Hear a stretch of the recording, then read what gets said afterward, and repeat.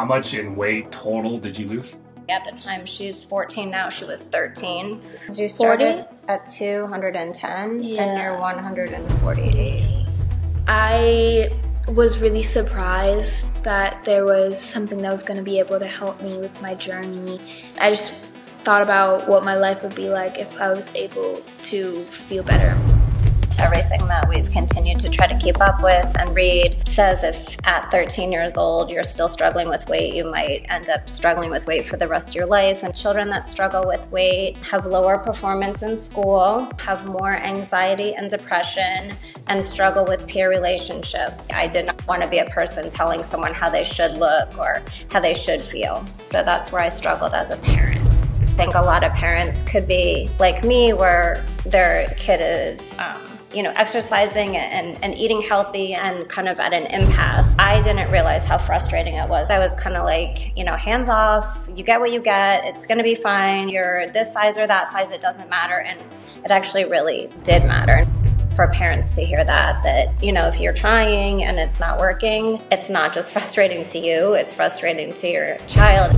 Then you get to a point where you don't need the meds anymore. So the meds allowed you to handle it in the beginning, but since you did it with the fasting, it is no longer an issue. How has it been this last month not being on the medication? I personally feel it's... Hello, and thank you guys so much for taking some time to share your experience. This is a less common scenario, right? Children, teens, sub 18 years old, dealing with real struggles, weight issues, and a solution that actually works. So I appreciate you guys taking the time to share your experience with my clinic and this program. Why don't we start with just kind of where you started from and how you found us and ended up here? Sure. I was listening to a podcast on the daily in January of last year, and was talking about childhood obesity and the way that the American Academy of Pediatrics had talked about it and thought about it. And the thing that really I heard the most, it said that children that struggle with weight have lower performance in school, have more anxiety and depression, and struggle with peer relationships. And that made me think so much that it's, I guess, just more of a mental health issue combined with a physical health issue. And as a mom, Issa's my third daughter, had always been just very body positive, and you get what you get and you live with it. And it made me think about it kind of in a different way, and we started talking about it in a different way. Instead of just, this is who you are and this is how you are, and like what, I guess, would health look like? How would that look different? And how could we, without it, I just really struggled with it being something that was negative to me. I did not want to be a person telling someone how they should look or how they should feel. So that's where I struggled as a parent. Yeah, no, that's definitely challenging. But you were still searching. You were searching was the key, right? Trying to find the right answer. And then, did you say it was your pediatrician that ended up referring you to us, or? Yeah, so the podcast came out in January. I went straight to the pediatrician. She's like, that's ironic. I was just listening to it too, read the American Academy of Pediatrics. I have no experience with any medical weight loss at all, and gave me two numbers, and yours was one of them. In Denver, I called and asked both if you had any experiences or were willing to work with anybody. At the time, she's 14 now, she was 13. And yeah, you guys were open to it and wanted to talk about it. I made an appointment with Issa with an initial consultation and kind of said what we're talking about right now. Issa, if you want to kind of share from your perspective, like, what was it like when you originally, if you can take yourself back to when you first started and you heard, not just the injections, but the approach, right? What we were going to be doing, skipping time as far as your eating, like, what was that all like when you remember it back then? When I first started, I was really surprised that there was something that was going to be able to help me with my journey and helping me with my weight and feeling better about myself. And then I heard about what I had to do as in terms of the shot, and I was a little nervous at first because I'm not very great with shots. But after some thinking, I was like, this will be a good thing for me, and I was like, I can overcome this, and I just thought about what my life would be like if I was able to feel better about myself and my skin.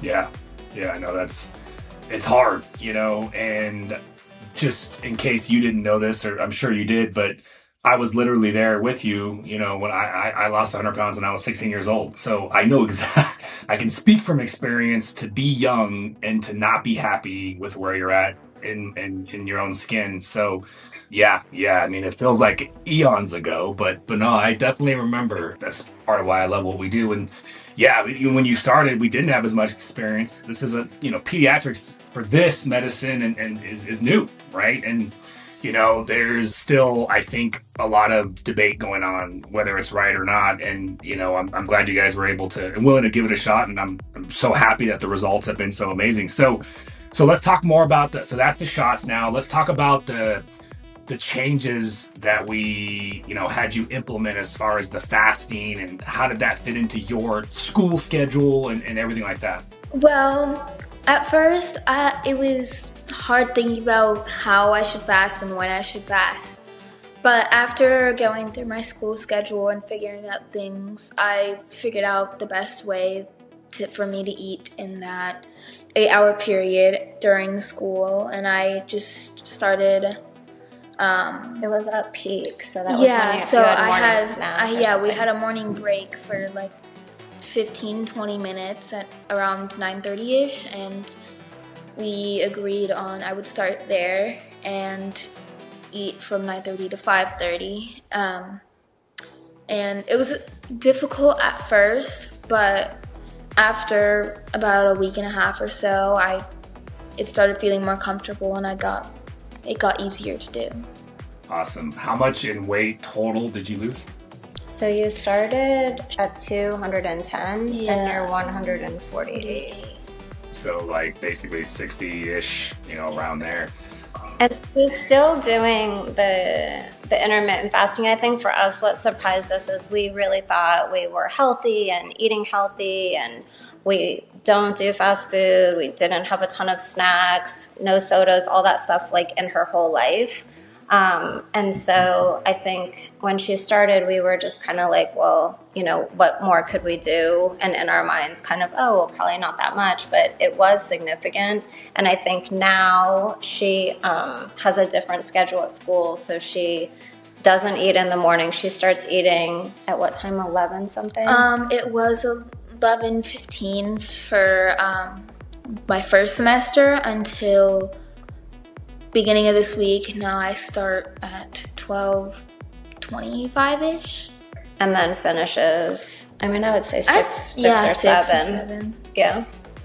And it's been significant. I think that is one of the biggest things, because we have just been like, we don't want to be a short fix. We want something that she can sustain for her life, and something that feels healthy with her still growing.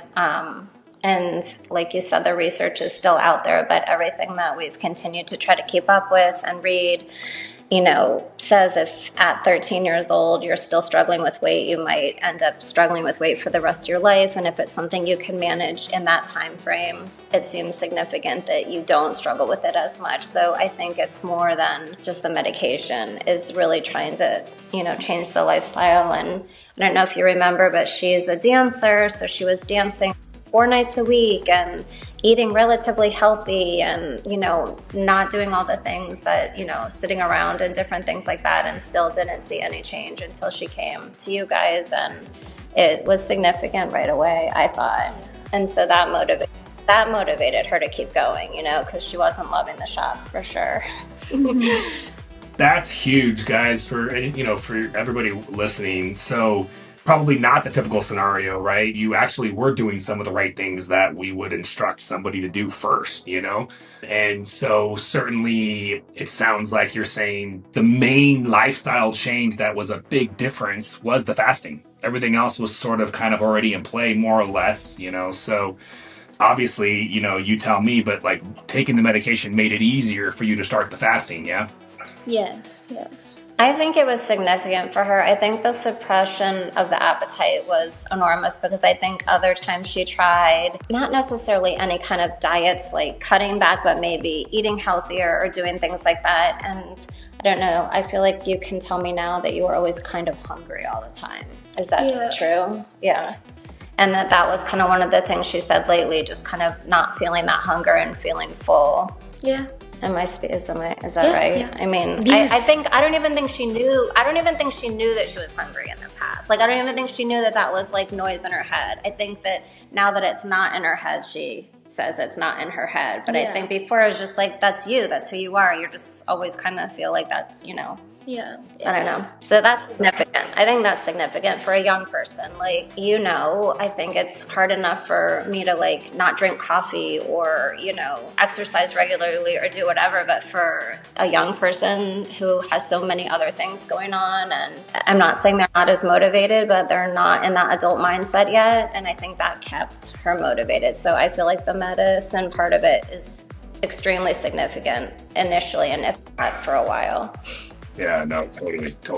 But I think it's like, that's the one thing, right? Like, I think you don't know, like, oh, I was like going to grab food or going to get food or going to do whatever. Now, like, It's just not even thinking about it. Yeah, it's not even thinking about it. So then it's like, you have all this other time to be, you know, doing other things and not, I don't know. I think I just like, and just like the medication kind of being like, when you left, we just were saying like, I think that you don't know that that's not the way that other people feel, because I personally am not like, oh, you know, I want to eat, I want to get something, I want to, you know, but not having it, then she realizes how much other time she has that she isn't thinking about that. So I think that's hugely significant for a young person, for an adult too, but for a young person who then has so many hours to do other things that aren't related to eating. No, huge, very, very, very much. So when was your last shot? When was the last time you had to inject or did inject? That was the end of December. Yeah. So it's been about a month. Okay. So this is huge. So being as candid and as honest with how you feel, Isa, how has it been this last month not being on the medication? As first, just overall, before I ask specific questions, like how does it feel for you? I personally feel it's not that much different, I feel like, because for that period of time I got used to it and it started just being like regular to my body, and now that's kind of how my body is just functions. And no, that's so cool. That's so cool because if you were to ask a scientist or if you were to ask researchers, they would expect that the hunger would be coming back dramatically. And this is where I come from, whether it's a child or an adult, you know, in my opinion, if we can address, you know, with fasting and other things, but mostly fasting, sort of the driver of the issue, like you said, then you get to a point where you don't need the meds anymore. So the meds allowed you to handle it in the beginning, but since you did it with the fasting, it is no longer an issue, right? So that's super cool. I would say, just to prepare you, don't freak out even if you do get a little bit of hunger here and there. If it does start coming in a little bit, I would actually just tell you now that might happen a little bit, but just to maintain the kind of confidence that you have now, that if it does start coming back a little bit, just start increasing the fasting within a comfortable range. But that's assuming it even comes back at all. So that's awesome that you're doing as good as you are. That's great. I love to hear that. Yeah, I think it's great. And I had talked about it to you, but she hadn't done like the long fasting. We had talked about it. We had said like, let's see how she does. And she did fine without it. And that was just part of her still growing and changing and us not really wanting to, I mean, I think, you tried a couple Saturdays, right? Yes. But I think in general, that was just an important thing for us, that she wasn't ever like out of her comfort zone or like into, and so that is something she can throw in like a little bit longer if it does seem like, I guess, she's getting hungry or not feeling the same. Yeah, it's a nice little tool to keep in your back pocket. Right now you have a format of what's maintenance. And so just stick to that. Life's going to ebb and flow. There's going to be months where stress levels are higher. And when stress levels are higher, things like your exercise change, your sleep change, your body's still growing. So this is very much a changing thing. So every month or two, sitting down with mom and evaluating where you're at and seeing if any changes need to be made. But you're leaps and bounds ahead of obviously where you were at before.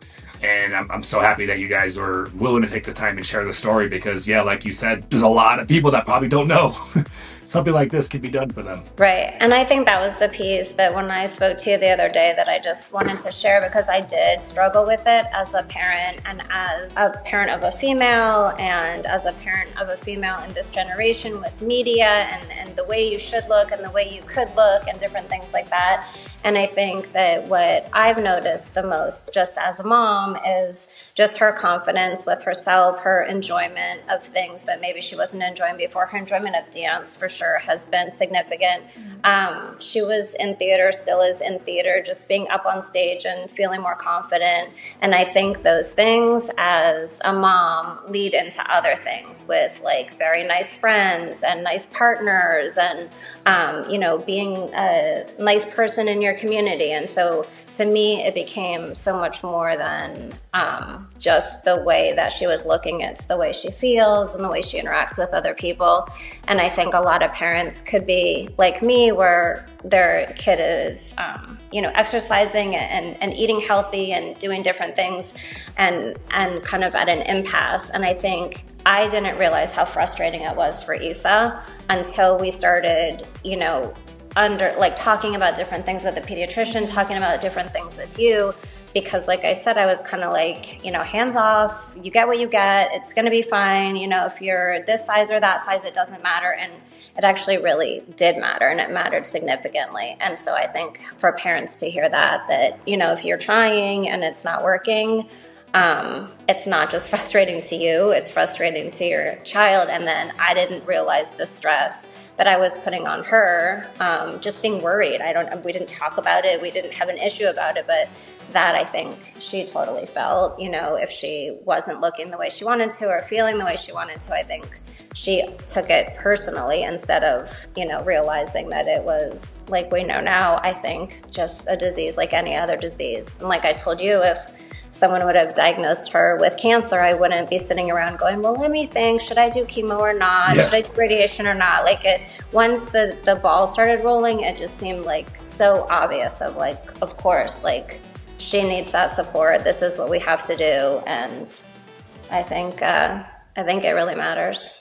Awesome. Well, thank you guys so much for taking the time to share the story. Definitely, we got to get this information back to her pediatrician. So since we've seen you, we're in North Carolina now, and we were in Colorado. So the pediatrician is still in Colorado, but I do have a relationship with the pediatrician and did update her and will continue to because she's been interested. And I think it's like that education piece for everybody. Absolutely. Well, I appreciate you guys so much. And we'll be talking soon. Thank you guys so much. Definitely. Thank you.